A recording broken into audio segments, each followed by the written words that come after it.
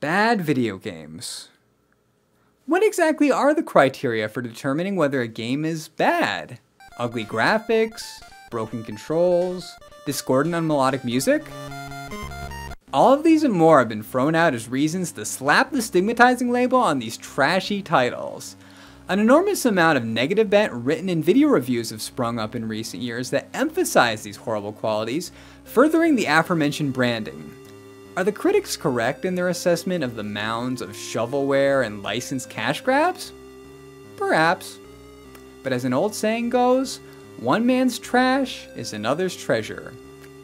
Anyone familiar with my LJN Defender series knows that I have a proclivity to dig what most people consider to be dreck. I prefer to keep an open mind and be as fair as I can to these poor, huddled cartridges and discs. The majority consensus has judged these to be offenders of the worst kind. But in this video game court, even the worst title is innocent until proven guilty.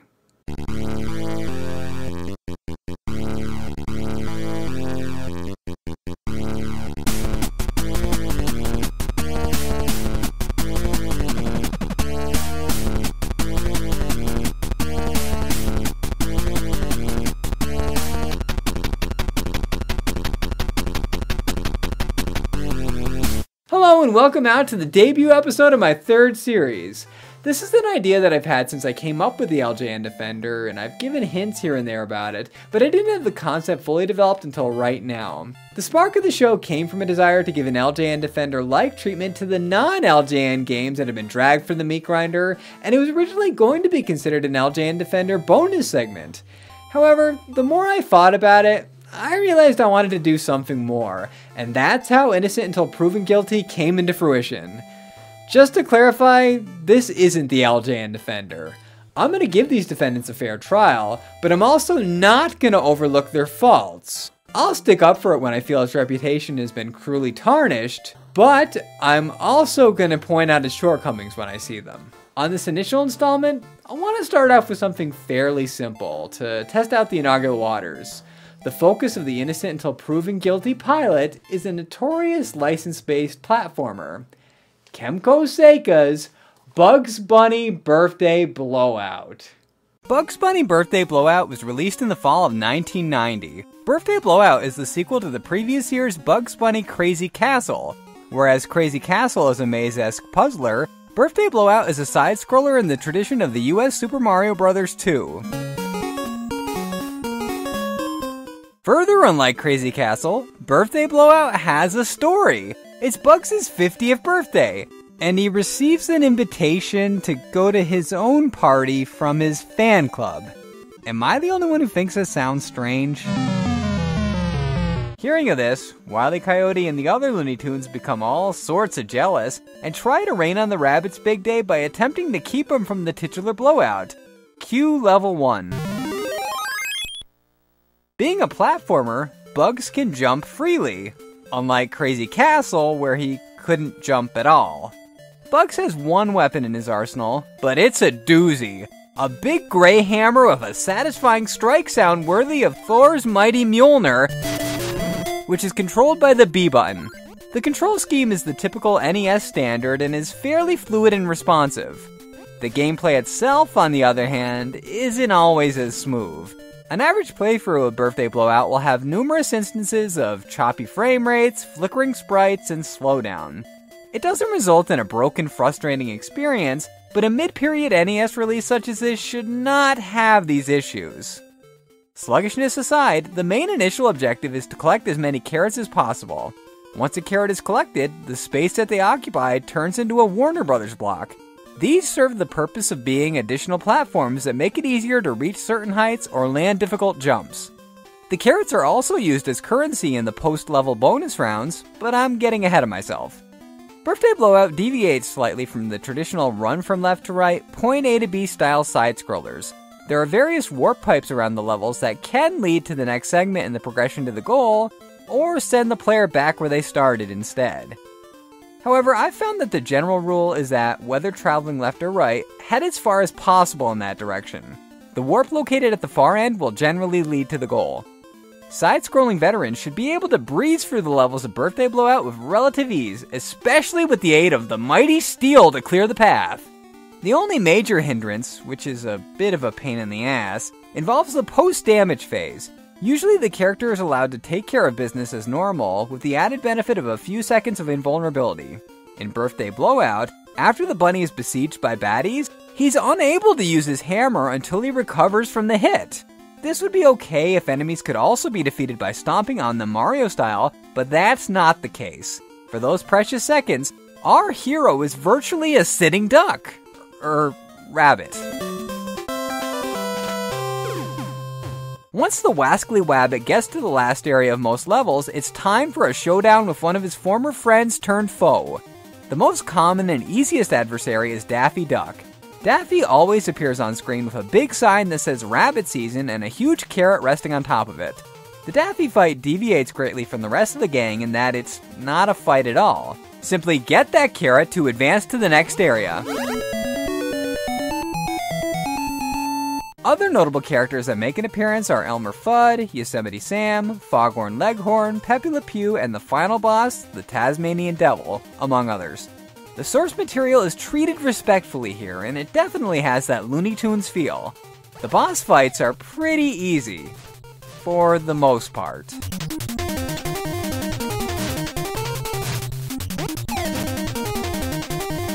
The majority take only 3 hits to defeat, and their offense is puny by NES standards.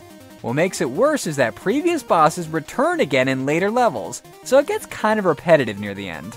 As sad as this is to say, the stages that precede the battle are generally more of a challenge, but that's not saying much. After each boss is taken down, it's time for the previously mentioned bonus rounds. There are 2 kinds of bonuses, a bingo and a whack-a-mole wannabe called Willy the Weasel. In the bingo, the player is allotted 5 balls with which to choose a number from the board in the hopes of aligning them in a row. 3 balls in a row will result in a 1-up. However, 4 in a row will trigger the mother of all prizes, the 5-up. There may be a strategy to getting the 5 or 1-up every single time, but I don't really see the point in it. Spamming the button repeatedly is guaranteed to get 1 and 5 ups over time.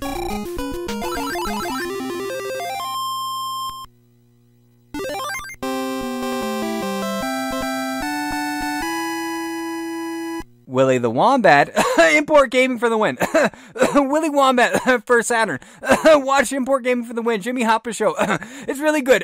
Link in the description or on the screen. Oh man, sorry about that. Must be coming down to something. Anyway, Willy the Weasel involves whacking the pests that pop out of the holes. Whacking 10 nets a 1-up. Clobbering 14 gives another 1-up. 1-ups are rewarded for every goal met during the time limit.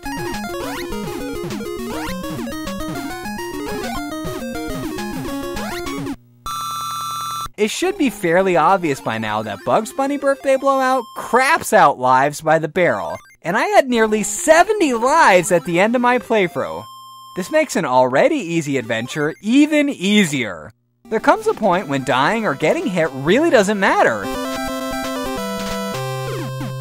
Anyone who's put hours in getting their fill of old school 2D action will most likely have this completed in an hour or less. Difficulty isn't everything though, and Birthday Blowout has many redeeming qualities that make up for its simplicity. Like I mentioned previously, the platforming's pretty solid, the Looney Tunes are well represented, and Bugs wields a wicked hammer.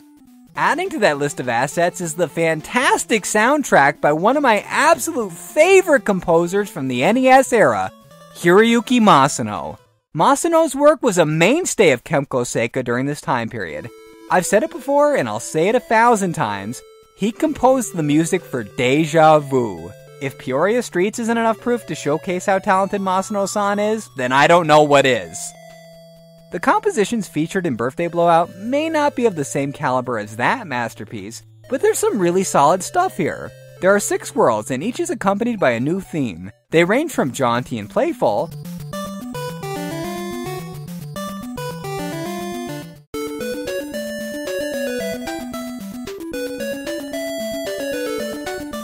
to tracks that come off as a less spooky, Uninvited, or Shadowgate B-side.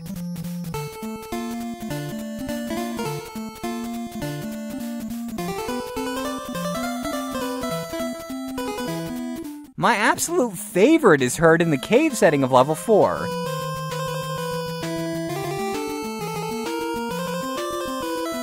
It has the right touch of eerie mysteriousness, again minus the foreboding elements of the aforementioned point-and-click classics. Propelled along by these merry melodies, the castle, the sixth and last stop before our hero's party, is reached in less than an hour. This is the hardest section of Birthday Blowout, with plenty of spikes, bombs, and hurtful falling debris. There are also invisible pitfalls similar to those in Simon's Quest that'll drop the jokester down to the spikes below, but they're far less frequent and require minimal effort to maneuver around.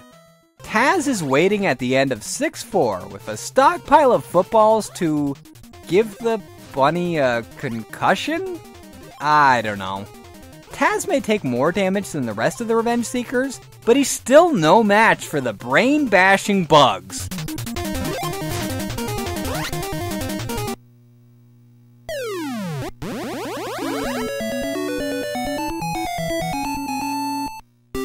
After the whirling weakling is dispatched, the iconic WB star finally makes it to his party. Awaiting him past the doors is the shock of a lifetime. So shocking that he couldn't contain himself, apparently. Oops. His admiring fan club was actually the supposedly pissed off peers after all. All of the preceding mayhem was just some very funny tricks. Yikes. With friends like that, who needs enemies? Birthday Blowout's ending is certainly better than a lot of the bad NES finales. At least it has several pictures, and there are no typographical or grammar errors. Score 1 for the developers at Kemco! Overall, Bugs Bunny Birthday Blowout is a pretty good action-adventure entry, but it's not without its flaws. Are they enough to condemn it to the death penalty? Let's refer to the evidence. This Kemco Sega release contains solid platforming, with less linear level design than its peers. Enemies, WB blocks, and even geyser-like springs can be used as platforms, and the hammer, besides looking really cool, is necessary to reach certain spots. It may not be breaking new ground, but it is fairly innovative. As for the story, at least Birthday Blowout actually has one, rudimentary as it is. Look at it in the context that cutscenes in video games weren't entirely commonplace in that era. It may not be Ninja Gaiden, but the appropriate use of the beloved Looney Tunes icon should get at least a point in its favor.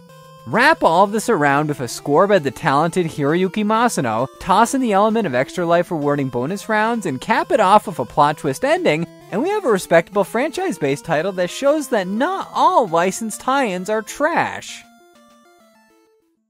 With that said, Birthday Blowout has flaws that make it a bit of a birthday bust.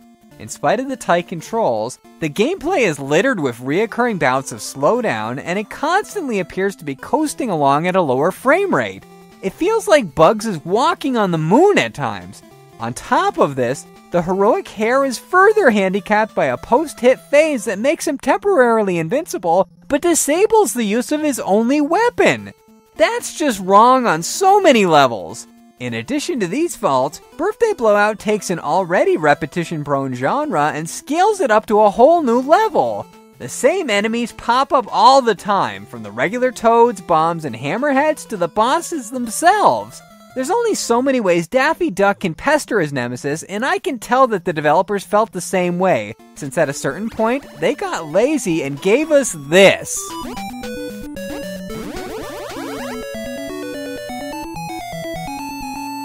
Come on, Kemco, you're better than that! This is so easy that toddlers could probably beat this after picking up an NES controller for the first time.